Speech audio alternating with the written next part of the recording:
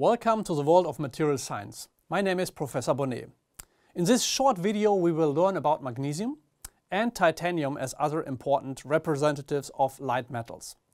Let's start with magnesium. Magnesium or magnesium alloys are only occasionally used as a construction material, for example in the automotive industry, due to their even lower density compared to aluminum. On the one hand, the use of magnesium has a serious advantage of saving mass, while at the same time utilizing favorable mechanical and physical properties. On the other hand, magnesium, by its nature, has a strong tendency to corrode. Due to environmental conditions such as exposure to aggressive media, for example salt on the roads in winter, and exposure to air pollution, for example in the form of sulfur dioxide, people are still very skeptical about the use of magnesium. The mechanical properties depend to a large extent on the alloy composition, the manufacturing process and its parameters. The main alloying elements are aluminum, zinc, silicon and manganese.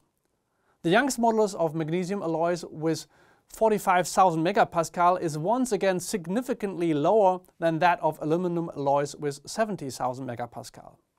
However, this can be advantageous if a high damping capacity is required. The formability of magnesium is comparatively very low compared with that of aluminum material in the cold state. Under uniaxial tensile stress, only deformation of less than 12% is achieved. Consequently, hot forming is necessary for industrial use. But for this very reason, most magnesium alloys are usually formed by casting. They can be cast as sand, permanent mold or die casting. The advantage of thin-walled casting in the case of magnesium alloys should in principle always be exploited in the shaping process. The light metals aluminum and magnesium were combined for the instrument panel support of the Audi A8. With 5.4 kg, it is only about half the weight of the conventional sheet metal component. A cast construction of aluminum on the driver's side and one of magnesium on the passenger's side made this possible. Both components are bolted together. The seat backrest structure of the Mercedes-Benz SLK is a lightweight construction made exclusively of die-cast magnesium. In the seat, which will later be covered with leather, part of the component even remain visible.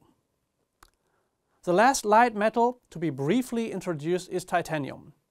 Titanium is the ninth most common chemical element in the Earth's crust. The general availability is therefore very large. However, due to the complicated manufacturing process, titanium is about 10 times more expensive than conventional steel. Titanium, like iron, exists as a polymorphic metal in two allotropic modifications. Alpha titanium crystallizes in the hexagonally closest packing HCP. Beta titanium crystallizes in a body-centered cubic form BCC. The conversion takes place at 882.5 degrees Celsius. In terms of strength, titanium materials are roughly equivalent to austenitic steels. In particular, the high 0.2 yield strength together with a relatively low density result in a weight saving of 42% when steel is substituted by titanium for the same strength.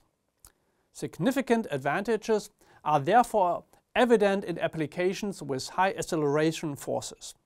The lower centrifugal forces, compared with steel, allow smaller design layouts, which in turn lead to weight savings and a reduction in interior forces.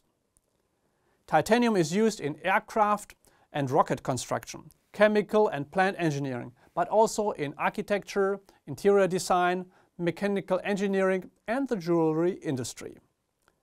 Not to be left unmentioned, however, is the use in medical technology due to the good biocompatibility of the material. Thanks for watching, and in the next video we will speak about heavy metals.